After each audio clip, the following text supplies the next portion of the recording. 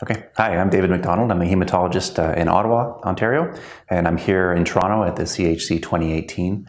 I'm talking today to the group about anti-CD20 therapy in 2018. It's a very interesting time in the treatment of lymphoma and in CLL.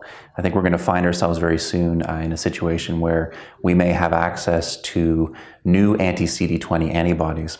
Rituximab really has revolutionized the care of lymphoid malignancies, leading to improvements in progression-free and overall survival really in all of the lymphoid subgroups. But now we have potentially molecules that are better or faster or more cost-effective than rituximab. We may find ourselves in a situation where we have access to any of those three types of groups, and we might be in a position to choose. So we have obinutuzumab, which has recently been demonstrated to be superior to rituximab in combination with bendamustine in relapsed indolent non-Hodgkin lymphoma.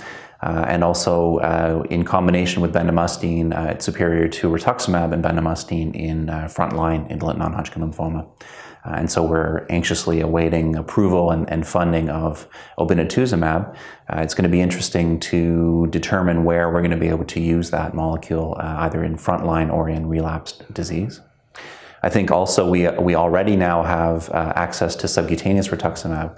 So along the theme of faster or more convenient antibody, I think patients are benefiting from a 7-minute subcutaneous injection of the antibody that's not any less effective than giving it intravenously over 90 minutes. So that's making a big difference, I think, in the flow-through in our medical daycare units. And finally, I think we're going to soon be dealing with the issue of biosimilar rituximab, which is probably going to be a more cost-effective way to give the monoclonal antibody. And I think it'll be very interesting to see how the payers decide if we're going to continue to have access to the more expensive or to the more convenient antibodies once the less expensive antibodies are on the market. So it's an exciting time. I think that the treatment of indolent lymphoma and aggressive lymphomas in CLL is likely to undergo some changes in the next couple of years as these new antibody choices become available. And hopefully we'll have some guidance as to when and how to choose which antibody to use.